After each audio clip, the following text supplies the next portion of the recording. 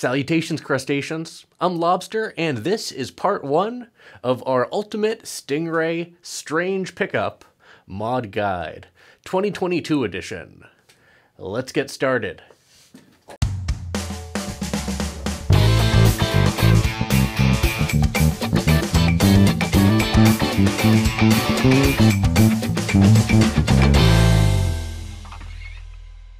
This is a RAV4 SUB, a bass you are all probably all too familiar with, and it has been featured on the channel as a mod platform many a time, and we are doing it once more.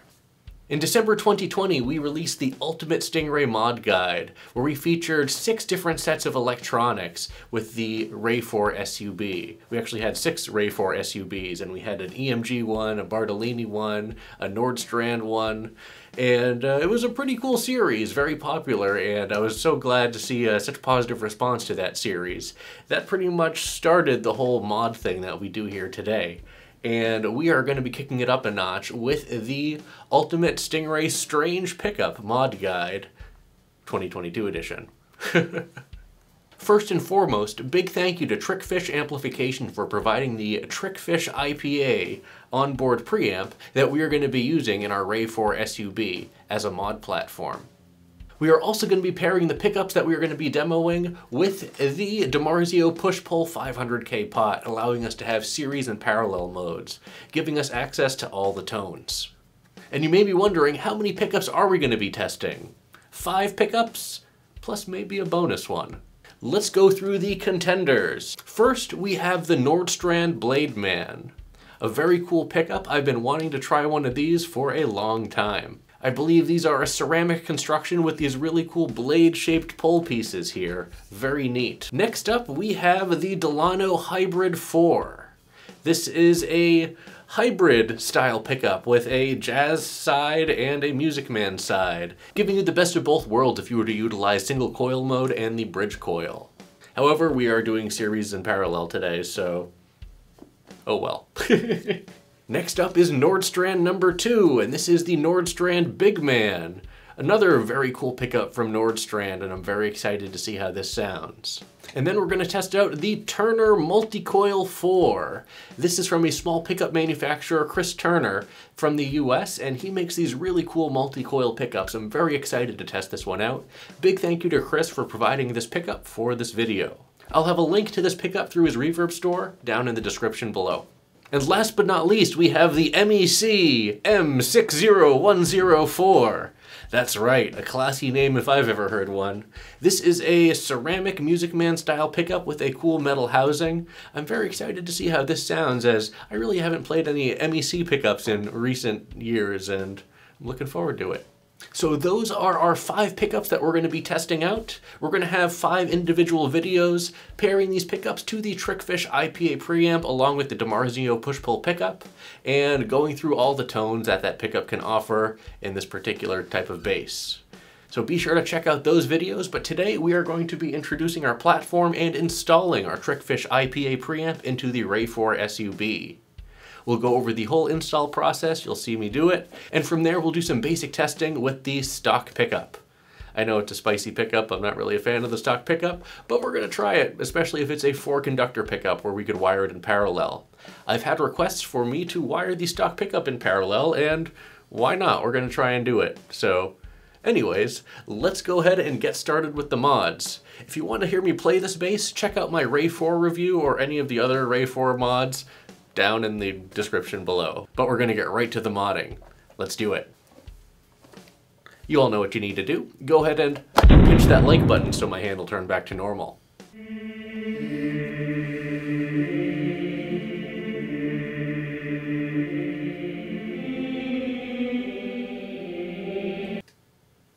Thanks. To the workbench. Here we are at the workbench, and we are going to be installing the Trickfish IPA into our RAV4 SUB to be used as a mod platform for our Stingray pickup series. And we'll be installing that in conjunction with our DiMarzio 500K push-pull pot for series parallel functionality on the pickup. I'm hoping that this pickup is a 4-conductor one, so we can run this in parallel and hear what it sounds like with the stock pickup. But anyways, let's get started. We're going to be keeping the stock pickup. We're not going to have to touch this or the strings. We're just going to be messing with the control plate. So I'll move this over a little bit. First things first, let's go ahead and remove the knobs and then remove the control plate. The stock knobs pull right off, very easy. Now let's just loosen up the pots and unscrew the control plate.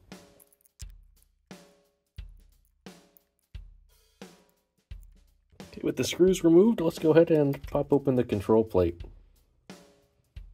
I'm hoping there's enough room for us to install this preamp, but let's remove the jack, let's remove the pots, and get everything disconnected.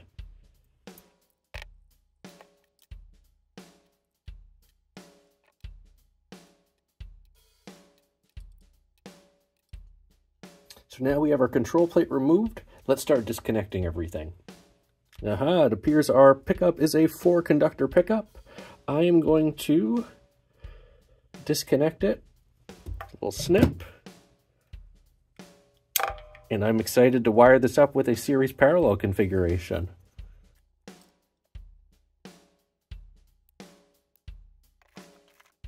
Okay, with our stock preamp out of the way, let us just make sure everything fits by taking out our Trickfish preamp. Again, big thank you to Trickfish for providing this IPA preamp for this video and the series. I appreciate it.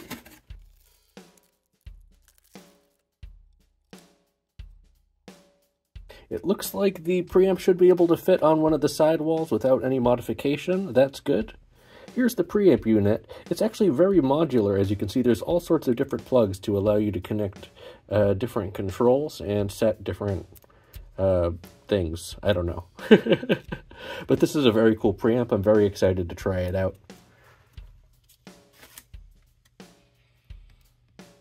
Here's a little card that comes with the preamp. You can see what stuff does. So holding it this way, we have our 3-band preamp plus an active passive switch. And then we have our main outputs and our mid-range control, as well as a few jumper options for the bottom. So looks like there's some flexibility here. Looks like we have a little bag of jumpers. And then I requested a concentric pot. It also comes with a jack and battery harness and everything that you need. Let's go ahead and put the base to the side now so we can assemble our control plate. So here's our control plate. Let's start putting it together. We're going to have our jack, our bass and treble control, and then our mid control and our volume.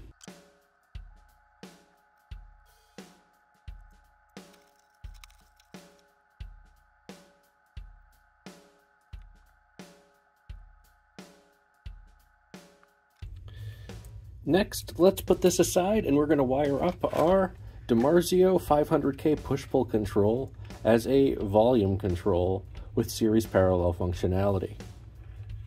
One little trick I like to use with these series parallel push-pulls for the direction of series, if you want series to be out, you want the connected lugs to be the top ones here. If you want series to be when it's in, then you want the connected ones on the bottom. So we want series to be out and we want the default to be parallel, so we are going to connect the top 2 lugs here with some solder.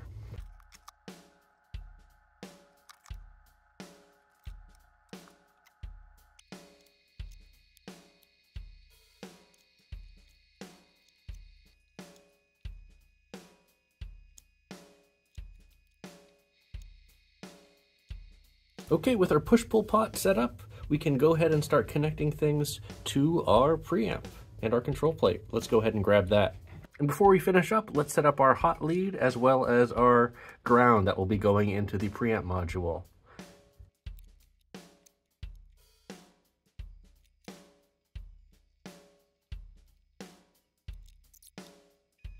Next, let's grab our control plate and we can install the volume control.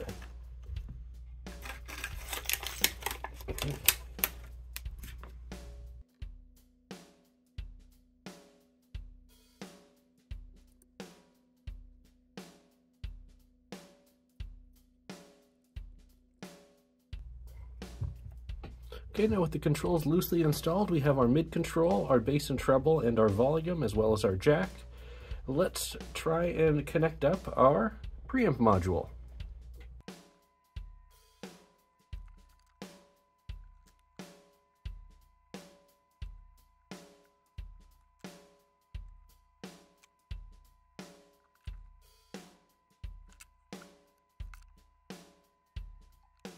Okay, now with things just roughly in place, we can take our bass back out and see if we can get things connected. Let's go ahead and move everything out of the way.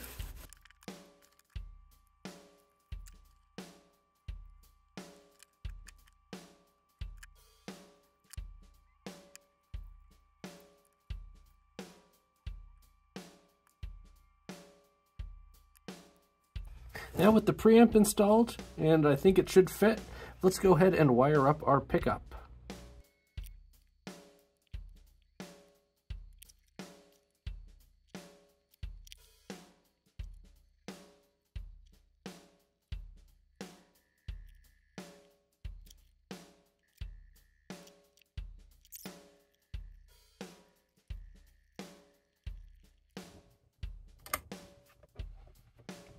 Okay, it looks like we have everything fit and lined up. Mostly, let's go ahead and at least screw down one of these screws, or a couple of them, and then just test our output and make sure that we are good to go.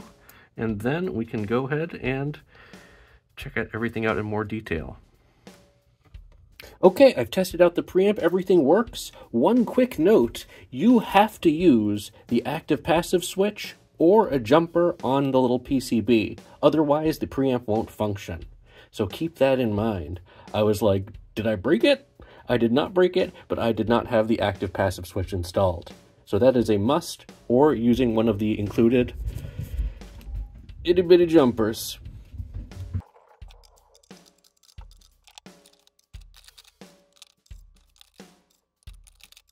Now with the pots all tightened down, I'm going to find a set of suitable knobs.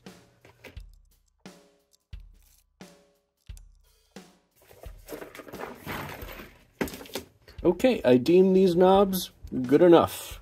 I hope they get Johnny Dibble's approval. Now let's go ahead and reinstall the rest of the control plate screws, and we can go ahead and test this preamp in a little bit more detail.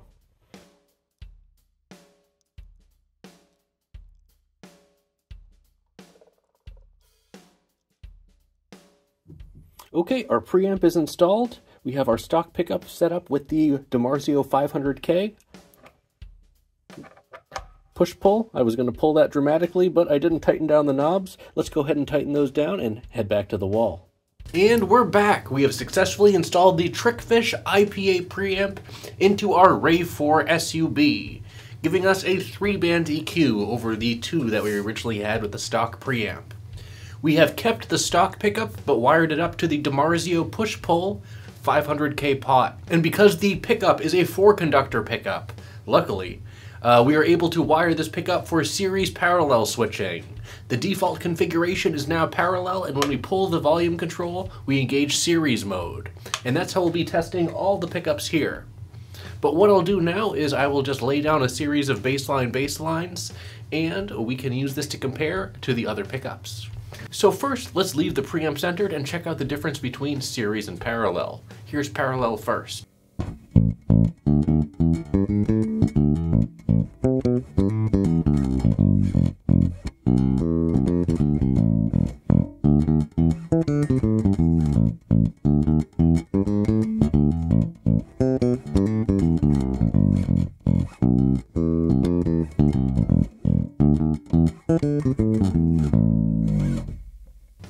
Now here's series.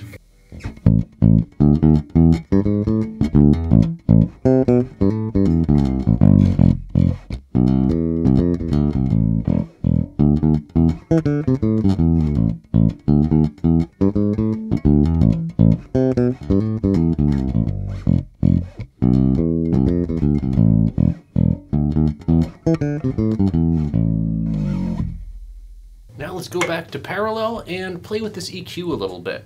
So I found that this bass responds very nicely to a mid-scoop, especially with this IPA preamp targeting the lower mids.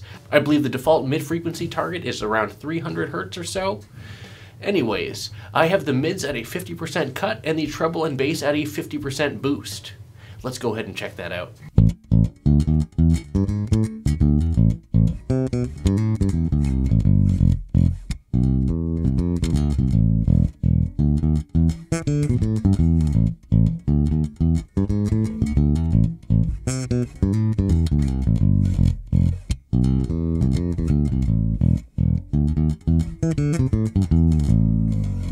Now let's check out that same EQ configuration, but in series.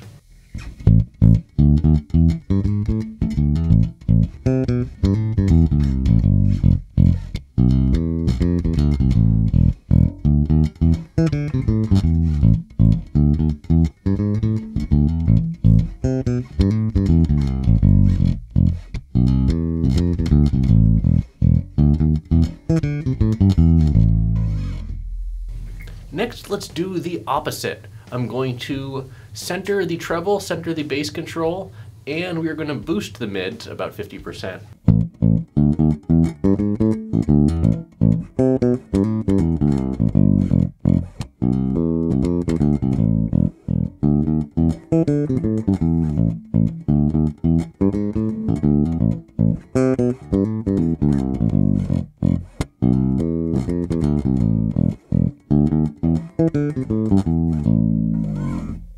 Next, let's put that in series.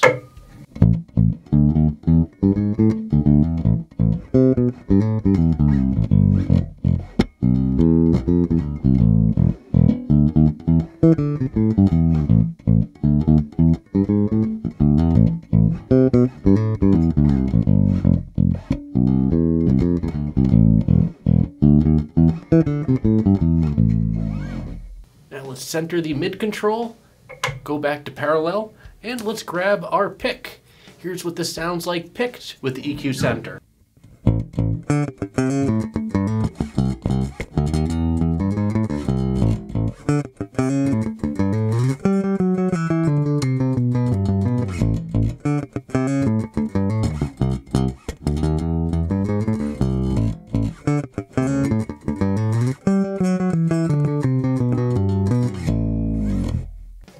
And here's that with series.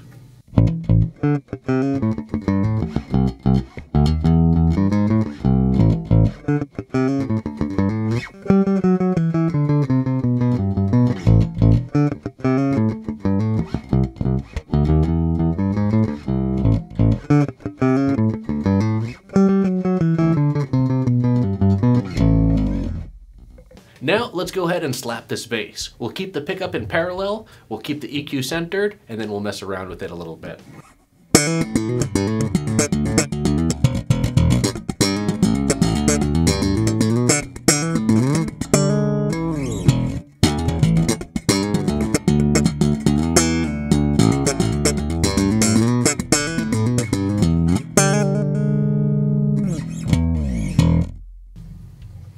Pop that in series.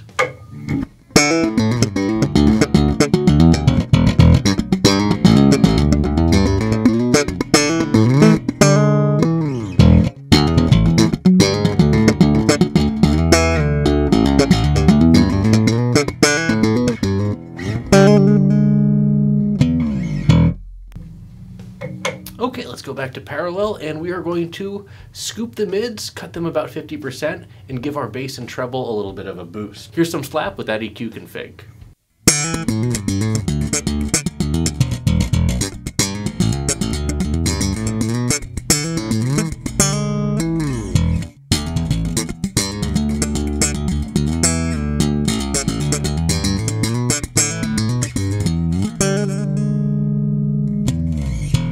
And finally, let's pop it in series one more time, same EQ config.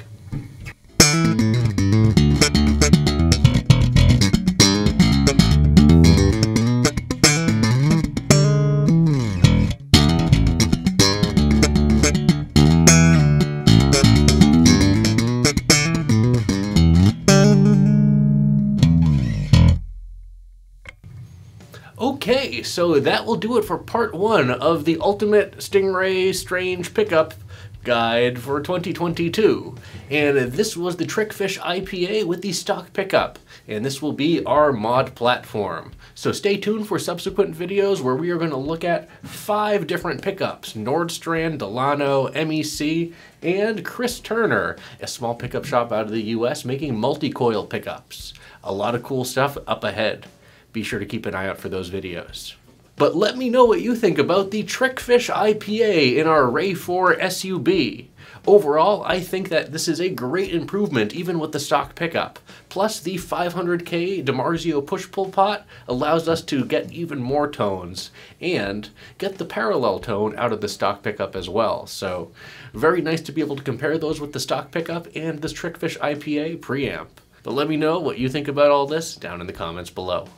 Well, that's it for this video. Thanks for watching, everyone. Be sure to like, subscribe, join our Discord channel, and leave a comment down below. Let me know what you think about the Ultimate Stingray Strange Pickup Mod Guide 2022 and our Ray 4 SUB with the Trickfish IPA preamp as our mod platform. And as always, until we groove again.